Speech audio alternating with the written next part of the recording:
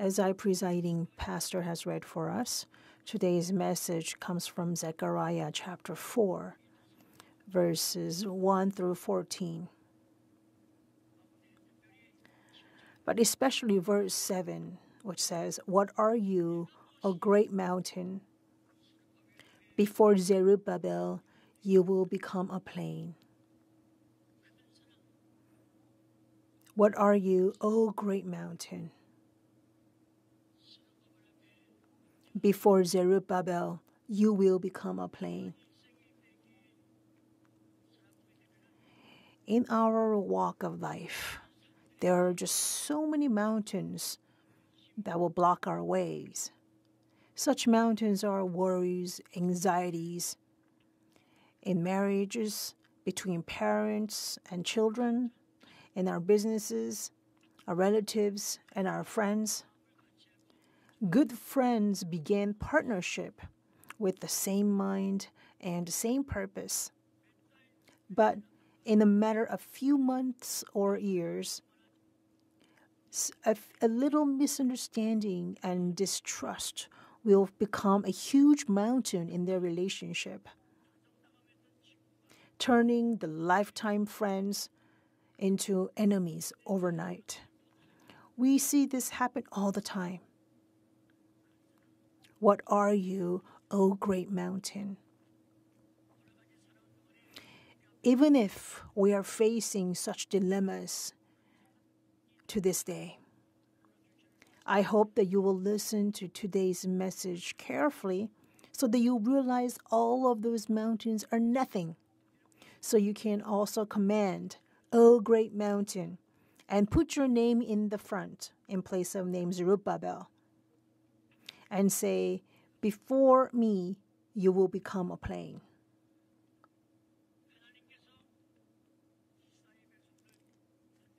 God sent so many prophets to the Israelites. On Mount Sinai, Moses did not eat, did not drink for 40 days.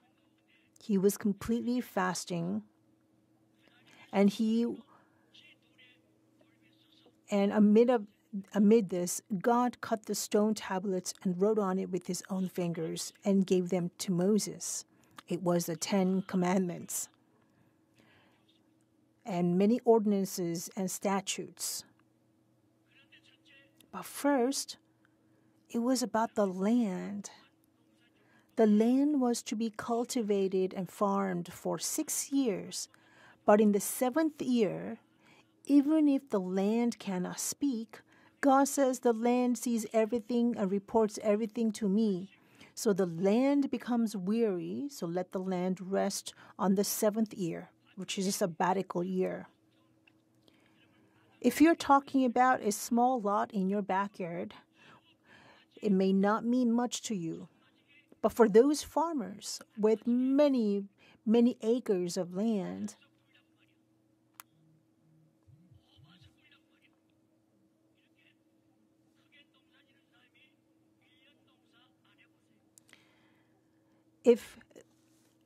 what would happen to them if they don't farm for the whole year when they own so many acres of land? They could lose thousands and hundreds of thousands and even millions of dollars. That's why people complain to Moses. "Do you mean that we have to starve in the 9th year?" So Moses prayed to God, and God replied, "Okay, in the 6th year, I will give you enough food to feed you for 3 years. So I will give you this great harvest, enough to feed you for 3 years." So when they really believed it and followed God's word, it really happened. However, man's greed is endless. That's why in Colossians chapter 3, verse 5 says, greed amounts to idolatry. Also, book of James said, the greed and lust gives birth to sin, and when sin is accomplished or when sin grows, it brings forth death. People still did not obey.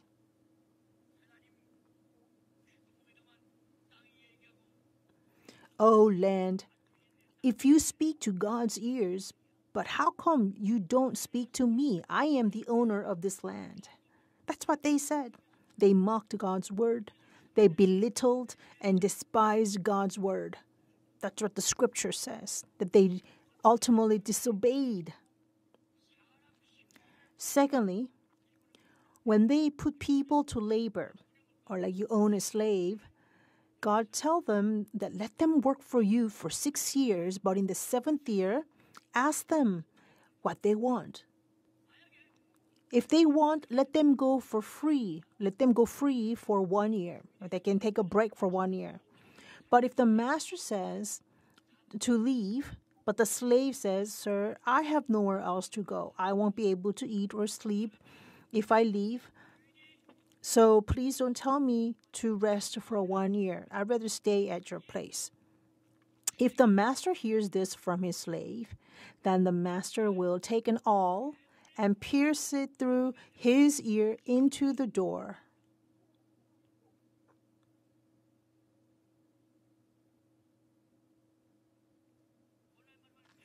So it's like earrings today. So this is a mark. Why? It was to prevent people from talking bad about the master. People might say, "Oh, he does not let his slave go free on the 7th year." So the third person can sin by talking bad about them, and so to prevent this, they would drill a hole in their ears of the slave to make it as a mark. God gave everything. God gave us all 10. But he says you can use 9 of the 10 on however you want it, but just use that remaining one for my kingdom, for my enterprise, until you go to heaven. But they stole all of that. Where was thanksgiving? When they gave offerings to God, they were all lame, spotted, blemished, flawed. Imperfect offerings, offerings with defects, like for the bulls or sheep or doves, they will cost less than 1/4 of the unblemished perfect offerings. So they bought it cheap, and they cared less if it was spotted or blemished somewhere. Of course, people cannot tell, but God is watching everything. All the offerings were sick, blind, blemished, skin infections, and they bought it at 1/4 of the normal cost. But God is living God, so would God be fine with this? Would we put up with this? It came to a point that God said in Malachi, try taking them to your own king or to your own governor. Will they be happy to accept them? How far more would I, the Lord of the hosts, the living God who knows everything, would I accept them? Jeremiah prophesied in Jeremiah chapter 17, verse 30 through 38. In so much tears, he received the revelation and sent the message to the king through his disciple Baruch. But the king cursed him madly. And he called in fire to be brought. And that he burned the scroll that was written with the prophecy for the future of Israel. He burnt the scroll, not just once or twice. Arrest Jeremiah and throw him into a deep cistern. But God is alive. The scripture says that so fortunately it happens to be a time of drought, that there was no water in that cistern. Normal people would be crying out to save them, but Jeremiah trusted God and slept so peacefully, snoring away.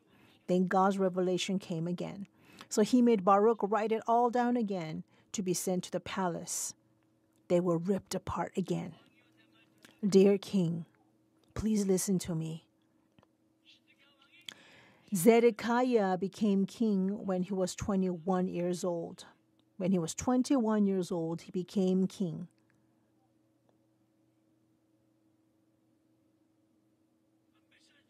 When did he die? At what age? For 11 years he ruled as king, but for the first 1.5 years, the Babylonians came and besieged the city more than 1 year. So the city ran out of food, ran out of water. All the living essentials were no longer available. So they reached to a point that the people said, "Let's eat your child today, and tomorrow you can eat mine." So Jeremiah said, "Dear king, please listen to this last revelation that I've received. If you don't obey this, then your eyes will be gouged out. And before your eyes are gouged out, you are going to have to watch your own 2 sons beheaded. You will have to watch all that tragedy. All your royal people and officers and nobles will be killed in your sight, and in the end, your eyes will be gouged out, and then you will be changed and taken to Babylon so tragically. And until you die, you will not see your throne." Ezekiel also prophesied this in Ezekiel chapter 12. And every single word in the scriptures came true. Disciples asked Jesus, "When will the world come to an end?" Jesus replied in Luke chapter 17, chapter 20, Matthew 24, Mark chapter 13. He explained how the world will come to an end in such detail. However, those with devout faith, those who live with righteousness and justice, will escape. So always be on the alert and pray so that you can stand before the Son of Man. During Noah's time, who among the entire human race believed that the flood of God's judgment was coming? Who believed? Would God really be that mighty to drown the whole earth in water? Noah, you're such a fool. If you want to believe in God, please do it right. How can you be so insane and cause such a chaos among people? They have to cut woods down in the hills to build the ark. And whenever they have leftover time, we see in 2 Peter chapter 2 verse 5 says that he preached the word. He did this for nearly 100 years. The Lord said that the coming of the Son of Man will be like the days of Noah. What I am preaching now comes from 2 Chronicles chapter 36 verse 12 and below, and Jeremiah chapter 27 and chapter 17, and Jeremiah chapter 51 verse 54, 2 Kings chapter 25 verse 1 through 7, Jeremiah chapter 32 verse 34, Ezekiel chapter 12 verse 10 through 12, Jeremiah chapter 29 verse 1 through 10, Jeremiah chapter 52 verse 1 through 16. Everything is written down in much detail. What age he became king, how the siege lasted 1.5 years, and what age he died. In 1990, in July, Nostradamus prophesied, but it was a misfire. It did not happen. But God's word will never misfire.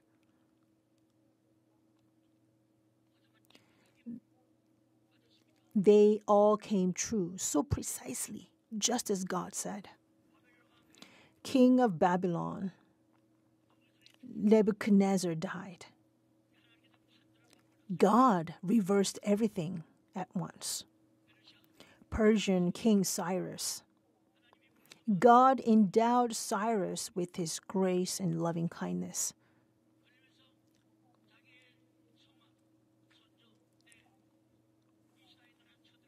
The former kings invaded Jerusalem, massacred people, women, and the babies.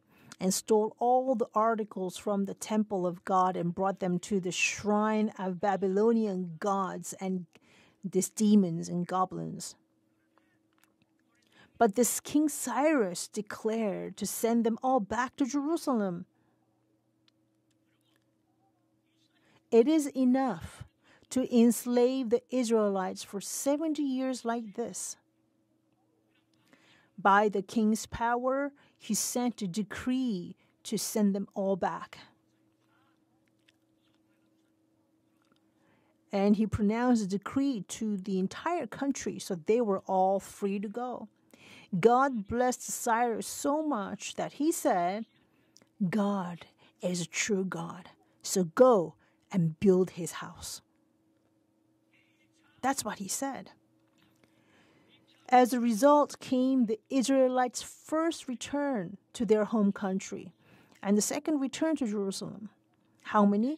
42,360. This is written in Ezra chapter 2, verse 64. 42,360 people went. And they saw that everything was in ruins, in utter desolation. Egypt and Samaria had trampled upon it and abused the land so freely because nobody was there. The temple was in such a terrible condition, the land laid in desolation. The temple was in such an awful condition that it leaked when it rained. This could no longer be called the house of God. It was not a house for God to dwell. And so it was so worrisome. Those people who made much money would never return from Babylon. They did not want to leave Babylon. So through the prophet Haggai, God said, silver is mine and gold is mine too. Build my house first. Then I will bless all your descendants for generations to come. But why can't you believe this and only obsess over your own husband, your own wife, and your children?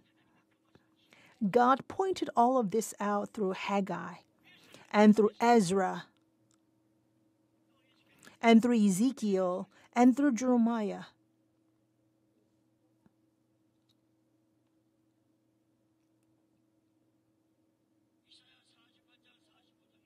Isaiah chapter 48, 45, Ezra chapter 1, verse 2 and below.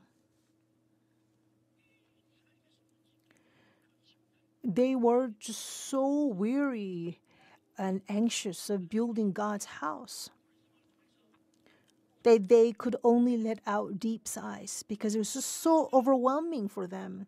But through King Cyrus, God commanded to build his house and said, don't worry about money. I will open my national treasury to provide all the necessary funds to build the house of God. And if anyone hinders building the temple, then he will be hung, and his household will be completely ruined. And God said all these through prophet Ezra. And it was such great joy. Anyone who complained about building the temple or hindered the work, hang him immediately and set his house on fire. And this was King's order. What greater love of God is there than this? They were captives for 70 years in Babylon, and they returned completely empty-handed, completely poor. But look, God knows our situation so well. He's so well aware of what kind of state we are in, our minds and our lives. Human counsels are nullified in a day. They don't last.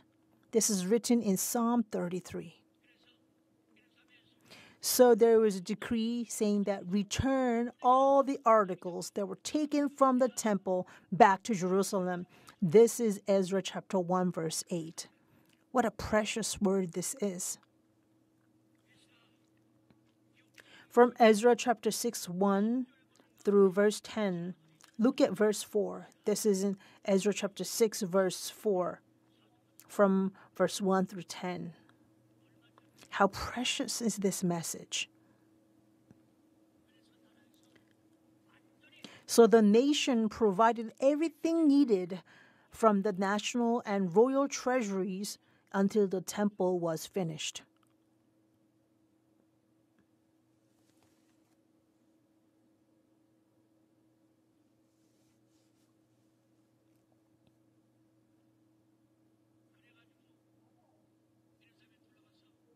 That's how they returned to Jerusalem. And on the second year, the second month, this inspiring temple reconstruction began. The Israelites had lived in such suffocating lives and could not even breathe freely before the Babylonians. But although he was a Gentile king, Cyrus sent back the people, helped them to build the temple of God, and this Gentile king said with his own lips that the God of Israel is the maker of heaven and earth. So all the elderlies of the Israelites were so happy and so overjoyed that they sobbed and they wept. They were not hiding in their own rooms while they were weeping. They no longer cared whether the Babylonians were watching them or not. They cried out this loud shouts because they were so filled with joy and thanksgiving. They're weeping, they're praising. The scriptures said that they were crying out so loud that people couldn't differentiate if the sounds were a shout of joy or the sound of weeping. This is in Ezra chapter 3, verse 11 through 13, written so precisely. Ezra chapter 3. But an unexpected thing happened. To the man of God, the prophet Zechariah, God gave a revelation of a great mountain. Oh, great mountain!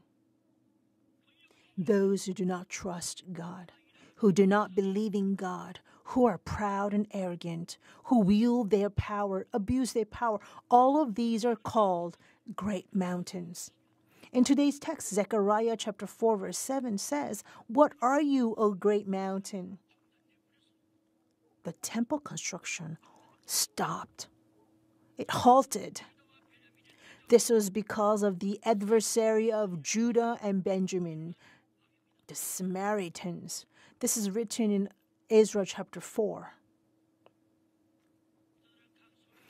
They hired counselors against them to frustrate their counsel. They hired counsel and consultants for discussions as their advisors. Those people who are very knowledgeable. So Samaritans pay them a lot. And these councils would write a letter against Jerusalem to the king. They wrote a petition letter. So this petition or the accusations came in. So king said, stop building the temple until this matter is resolved. So what were these accusations in the petition? They said, oh, king, watch out the Israelites. They build the city wall, they repair the temple and houses. Do you know why they do this? Because this is to betray your mercy, to despise and mock your throne, and ultimately to overthrow your kingdom. Of course, the king would be shocked at such accusation and petition, right? So God, once again, endowed the king of Persia with his grace and gave him an opportunity. The king could have said, don't build the temple, period. However, instead, this king looked into how his father king had released the Israelites. He examined all the old records. For how many years? For 15 years. Don't be shocked. They began building the temple but had to halt the construction for 15 years because because because when he received this petition letter and this evil report,